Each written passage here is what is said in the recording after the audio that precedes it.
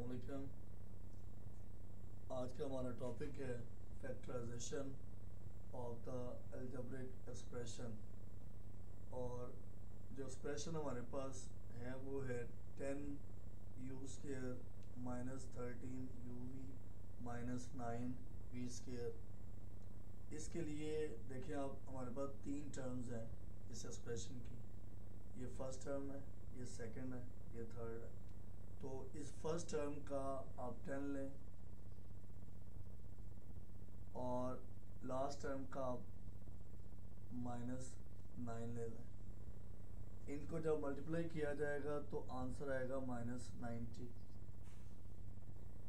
Minus 90 के दो factor बना लें कि जिनको मल्टीप्लाई किया जाए तो माइनस 90 आ जाए और इन्हें प्लस किया जाए तो माइनस 13 आ जाए। इसके लिए माइनस 18 और 5, इन दोनों फैक्टर्स को जब आप मल्टीप्लाई करेंगे तो माइनस 90 आ जाए। और अगर माइनस 18 प्लस 5 करेंगे तो ये माइनस 13 आ जाए।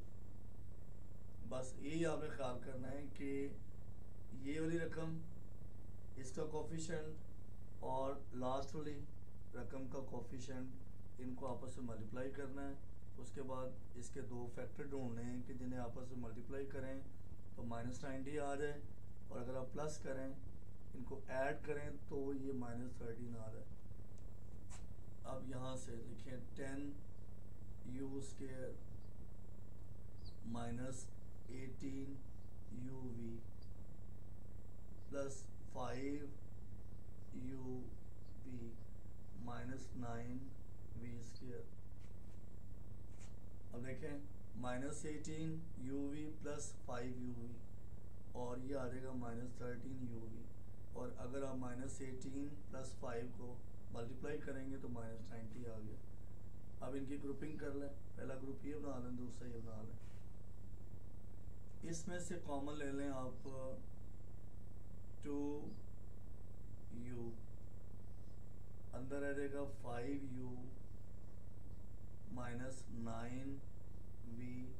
यानी अगर 2u को मल्टीप्लाई किया जाएगा 5u माइनस 9v से तो हमारे पास ये चीज़ आ जाएगी। और इधर से कॉमन ले लें आप v,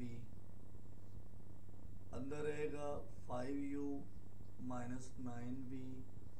और अगर v को इस ब्रैकेट के साथ इसके अंदर जो कंटेंट दिया हो, जो क्वांटिटी दी गई है, अगर इसे मल्टीप्लाई करेंगे तो ये आ जाएगा 5uv माइनस 9v²। अब आप इनको और इनको एक जगह पे इकट्ठा कर दें, 2u प्लस v। और इन को देखें बिल्कुल सेम है, एक ही दफ़ा लिखते हैं इसे, 5u माइनस 9v।